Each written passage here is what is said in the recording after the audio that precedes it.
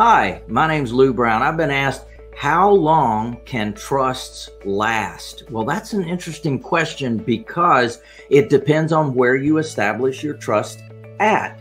There's different states within the United States that compete against each other to attract your business to come to their state. So one of the things they do is, for example, if you establish your trust in South Dakota, they have something called a perpetual trust, which means it just goes on and on and on.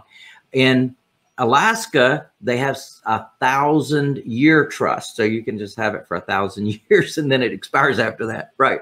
And so various states do various things, but most states establish these under contract law, which means that the contract has a 20-year lifespan. So what a trust really is a contract. It's a contract between the trustee and the beneficiary or beneficiaries.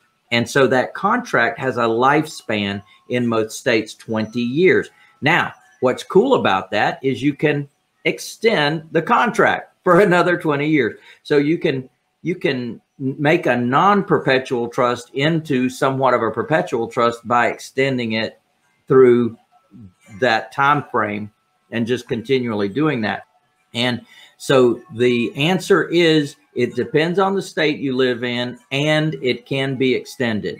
Well, I'm going to be teaching you more about this at an upcoming event. It's called Maximum Asset Shield. MaximumAssetShield.com is where you go to learn more about that. There's a home study course there you can do, as well as coming to the 4-day live training where we literally take you soup to nuts through actually transferring properties into trust. First of all, getting your head on straight. Why am I doing this? And then who to choose as trustee, who to choose as successor trustee, who to choose as beneficiary, who to choose as successor beneficiary, where to situs your trust and why, and all the other entities that might be involved, LLC, corporation, limited partnership, that could be beneficiaries of the trust. There's lots to learn, and there's several different types of trusts that can deliver several different types of things.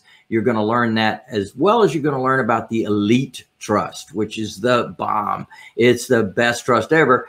And so there's different reasons that different people would do different things. And it just depends on what your particular situation is. So I invite you to check us out, MaximumAssetShield.com, and I invite you to come to the live training. Yeah, baby. I hope to see you soon.